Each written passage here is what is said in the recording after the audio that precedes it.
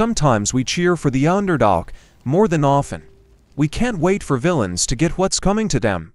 Then, of course, the unexpected plot twist kills a character we are rooting for. It doesn't take a film anthology to get there. Sometimes a single character taking a few minutes of screen time does enough to have people rallying behind them, just for the story to let the proverbial axe fall on top of them and turn off audiences for a lifetime. The following list is a top 10 several movie deaths that came out of the blue really made audiences angry. Many of them are still discussed to this day, speaking volumes about their enduring legacy. Number 10. John Connor. Terminator. Dark Fate. Expectations were really high when yet another reboot of the Terminator franchise was announced by James Cameron.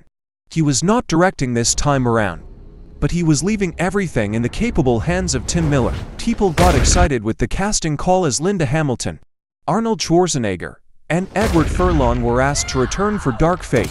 However, in premiere day, people didn't get a chance to enjoy the long-awaited reunion, as another T-800 kills John Connor.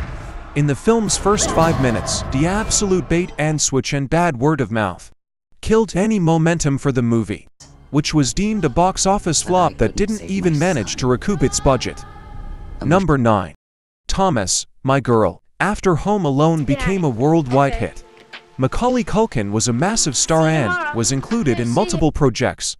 My Girl is one of the sweetest coming-of-age stories told back in the 90s. The movie, directed by Howard Z. and written by Loris Elowany, features Culkin as Thomas, a sickly young boy that comes out of his shell thanks to a girl named Vada, played by Anna Chlumsky.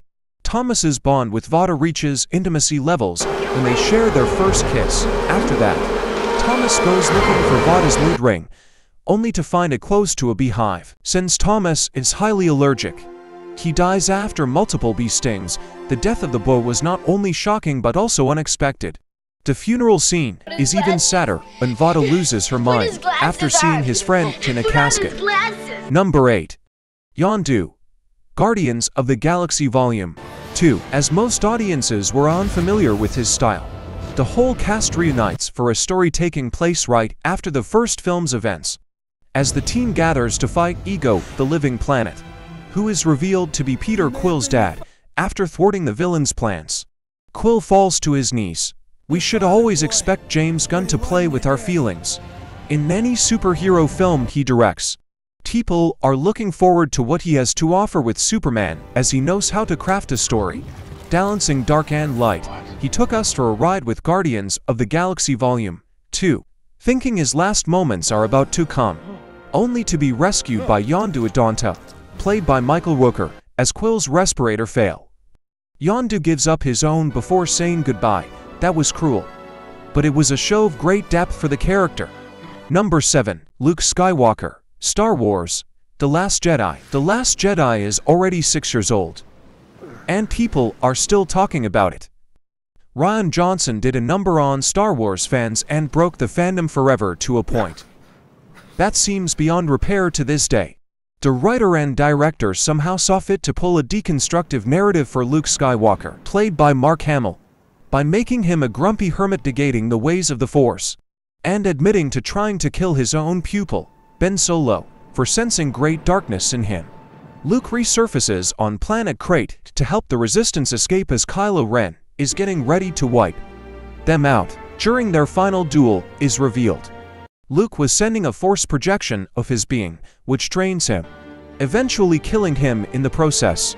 The unfitting ending to a beloved legacy character still feels like a slap in the face, as no one can talk about this without getting riled up on my. Number 6. Dumbledore. Harry Potter and the Half-Blood Prince. Every fan of the books knew this one was coming, yet somehow many people got riled up when it happened. The death of Albus Dumbledore, played by Michael Gambon, is one of the most crucial moments in the film anthology, as the wise and enigmatic headmaster of Hogwarts School of Witchcraft and Wizardry devised the plan with Professor Snape to help him regain Voldemort's trust. Having Snape kill him made it easier for him to devise a plan to kill the Dark Lord finally.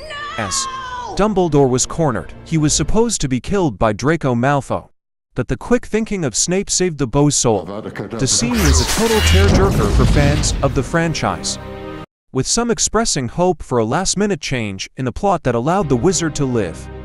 Number 5. Whistler. Blade. Trinity. Chris Christopherson plays Whistler with a great demeanor and imposing presence. The mentor of Blade is a tough-as-nail grizzly old man with a no-nonsense attitude and very little patience. Of course, this would all prove pointless as the FBI, of all people, kills Whistler at the beginning of Blade. Trinity. Let's say it wasn't only the audiences the ones to be less than thrilled with these events. Wesley Snipes made life a living hell for everyone involved in the production, as he felt the movie was a vehicle to promote the career of then up-and-coming superstar Ryan Reynolds, which didn't sit well with him one bit. Number 4. Coffee. The Green Mile. Now here's one death no one wanted to happen, and yet it happened as scheduled. The Green Mile is one of the many film adaptations of Stephen King's novel. In this magnificent movie directed by Frank Darabont, we have Michael Clarke Duncan as Coffee, a gentle giant with supernatural healing powers on death row for supposedly killing two white girls in Louisiana.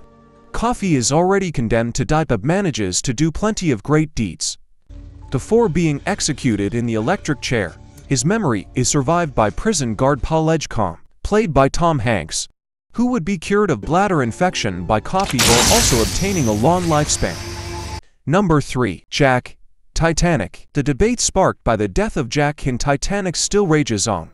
You can find multiple studies and video essays explaining how Jack and Rose would have fit in the wooden plank, which is pretty amusing, to say the least. The magnificent film by James Cameron is the film that launched the career of Leonardo DiCaprio as a major movie star. Leo plays the role of Jack, a young artist who falls in love with a socialite named Rose, played by Kate Winslet.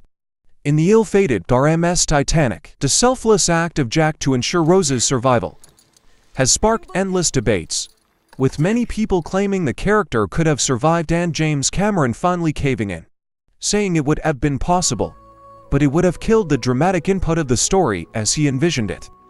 Number 2. Gwen Stacy. The Amazing Spider-Man 2. Comic fans are always in heartache when someone gets the role of Gwen Stacy in any Spider-Man media. She's always been Peter Parker's true love, and her death was a milestone in the comics. Maturing the character and transitioning from a boy into a young adult, Peter is defined by her death as much as his Uncle Ben, as he feels responsible for both events. The relaunch of Spider-Man by Mark Webb chose Emma Stone to play Gwen Stacy. Casual fans were shocked at the character's death in The Amazing Spider-Man 2, even more so after Peter genuinely tried to save her. Gwen meets her demise in comic-accurate fashion. We would learn years later in No Way Home that this version of Peter is still affected by this event as he stopped showing restraint when stopping criminals in his world. Number 1. Tony Stark. Avengers. Endgame. Some would say Iron Man's final fate in the MCU is inevitable. The character was built up from the ground, with plenty of failings to become a driving force for good eventually. Avengers. Endgame was set to be the last chapter in the Infinity Saga, directed by the Russo brothers, with a solid script by Christopher Marcus and Stephen McFeel. Robert Downey Jr. returns to the role that helped him build back his career for one last ride. In the film's final act, the whole team is fighting a time-displaced Thanos, who is seeking to use the Infinity Stones to wipe out all life on Earth. As they dared to undo his work, Tony uses the unique feature of his Mark 85 suit to swipe the gems into his hand, wish Thanos out of existence. It was a poignant moment in the MCU that left a sour taste in fans' mouths, as the cinematic universe has never been the same since he left. Well, that's it for today's video. Let us know in the comment section down below whose death made you cry the most. If you liked the video, do give it a thumbs up and do subscribe the channel. Thank you.